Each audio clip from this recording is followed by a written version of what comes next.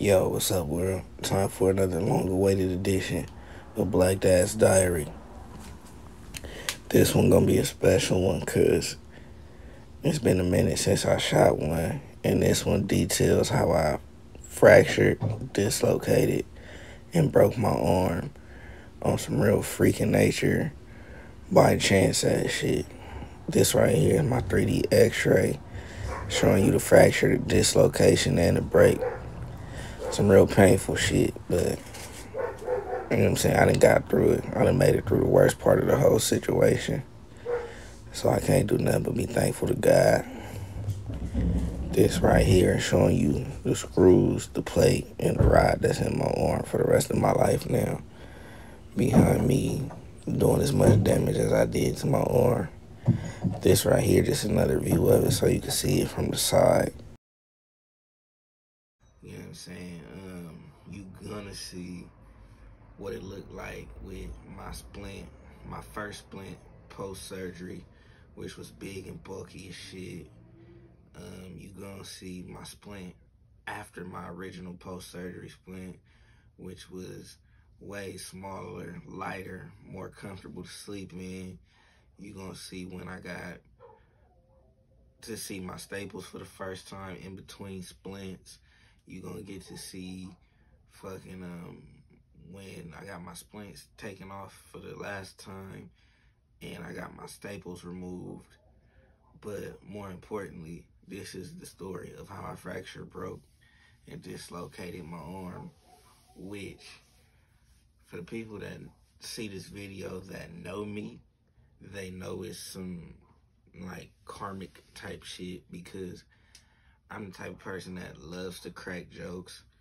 I love to fucking talk shit and make people laugh, because I'd rather be smiling and laughing than serious all the time. Like, I've been in 2 car crashes that I always say the second one should have happened first and the first one should have killed me. So I appreciate life. I appreciate being here. So I'd rather have fun than be uptight and serious all the time. But let's get into the story. By trade, I'm a commercial driver. I got my CDL. I've been a commercial driver since 2019. And it's been a hell of a ride. It's been a fun ride. I've gone to some interesting places and seen some very interesting things or whatever. So I can't really complain. But I just so happened to be in Phoenix, Arizona for work. My first morning at work or whatever. And I wake up, get dressed, leave my hotel room, get in the company shuttle over to the job site. You know what I'm saying? Couple co-workers in the van with me. You know what I'm saying? One I know, one I don't know. But needless to say, it was a fun time and shit. Or so I thought. Talking shit, cracking jokes all the way to the job site. Get to the job site, walk in through the front gate. I'm looking around, surveying the area. There's like 20, 30 people fucking inside the gate. So I'm like, shit, we might not be here that long, because as long as I've been with the company I work for, we ain't never been nowhere. And they had a training class with that many people that, you know what I'm saying, was finna start driving and shit like that. Usually it'd be like 5 people, maybe 10 people, or even less than that. So I'm thinking, fuck, we ain't finna be here that long, so we finna have to go to the next city and get this money. But as I'm standing there talking to my coworkers, one of my coworkers that been there for a minute was like, come on, y'all gotta go to dispatch office and check in and let them know y'all here. So, shit, I turned to walk to the dispatch office, took 4 steps. Between step number 4 and step number 5, my feet said, hey, let's have a party. And they both agreed to have a party, and click. As soon as my feet hit each other in midair, my ass went down. And it was so funny because as I was falling, shit started happening in slow motion. So as I'm falling, I could see myself like an outer body experience. And fucking, it was kind of comedy because if we being honest, it was the most horrible, awkward, clumsiest fucking fall of my life. And it was like the natural instinct is to want to put your arms down, embrace your fall, but I couldn't do that shit. Like, I fell with all my body weight on top of my arm, which is how I did all that damage to it and shit. But at the same time, while I was falling, literally, I fucked around and I could hear the people around me, and like, I heard 3 different conversations going on, and one of them was like, man, I think he really just tripped over his own 2 feet. And then the other one was like, man, that shit looked like it hurt. And then the other one was like, damn, I wonder if he okay. But nobody came to check and see if I was okay and shit. And then one of my coworkers that I was there with, the homie was like, man, I wanted to like catch you and help you break your fall, but you felt so awkward. All I could do was let you fall. And I just started laughing. I was like, it ain't your fault. Like, I understand. This what happened when I talk shit as much as I do. Like, somehow the universe gotta pay me back for that type shit. So niggas just laughed it off, but as time went on, I started wiggling my fingers and moving my arm, trying to see how messed up my arm was, and it just didn't feel right. So I ended up having the shuttle driver, the work site supervisor and shit, like, come get me and take me to the hospital, give me a lift to the hospital or whatever. And when I got to the hospital,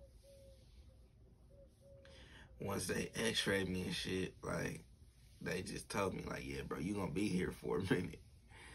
And come to find out, I did all the damage I did, you know what I'm saying? And it was a hell of an experience because every time a different nurse or hospital employee came into my ER room to see me, I had to tell the story of what happened again, and I had to tell it over and over again.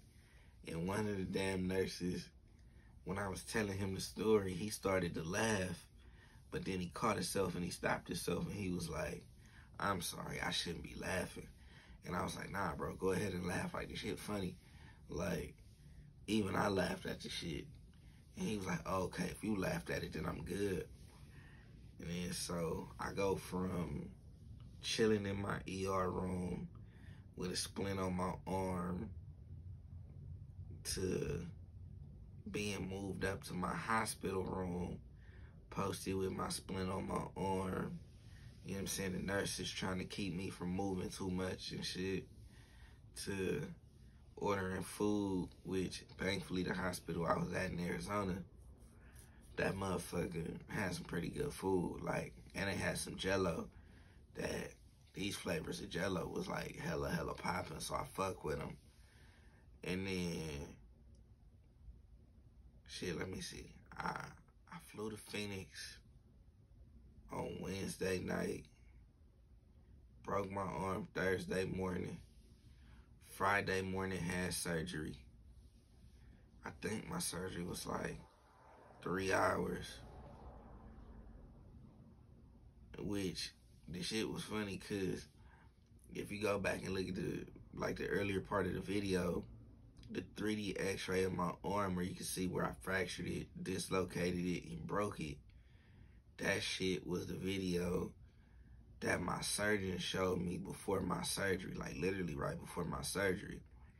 And then so after that, the nurses from the waiting room to go into surgery, they wheeled me into the operation room, and that shit was just like the movies. It was a bright ass room, lights everywhere, seemed like the whole room was white. And I said, damn, it sure is bright in here. I say, man, it look like Jesus finna come back. Like, this just like the movies. And everybody from the anesthesiologist to the operating room nurses to my surgeon. Everybody cracked up laughing when I said that shit. And then the next thing I know, they put the thing on me like in the movies, giving me the anesthesia, knocked me the fuck out. I went from getting wheeled into the operating room to goddamn waking up in my hospital room. And let me just tell you, when you wake up, if you ain't never had a surgery, when you wake up fresh from surgery, oh, them operating room drugs is for real. That shit hit me like a ton of bricks. But thankfully, I ain't had no damn dietary restrictions and shit. So they told me I could eat whatever I wanted. But fresh off surgery, I ate Jello for like the first 6 hours. Like every flavor of Jello they had, I ran through that shit. 2, 3, 4 Jellos at a time. I probably lost who knows how much weight in that motherfucker just off eating Jello. So like I said, flew to Arizona Wednesday, broke my arm Thursday, surgery on Friday, and then flew home from Arizona on Sunday. So that was like a hell of an interesting weekend. Maybe not like some shit you were playing, but it was definitely hella interesting. And shit, that's how we got where we are today with me having, a slightly less functional left arm than right arm.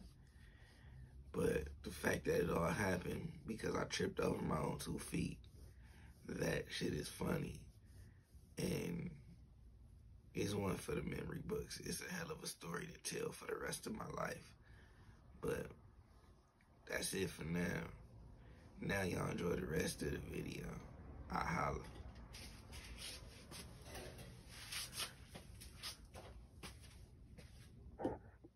So this right here is my original splint from after surgery. Shit was big, bulky, heavy, and uncomfortable as fuck.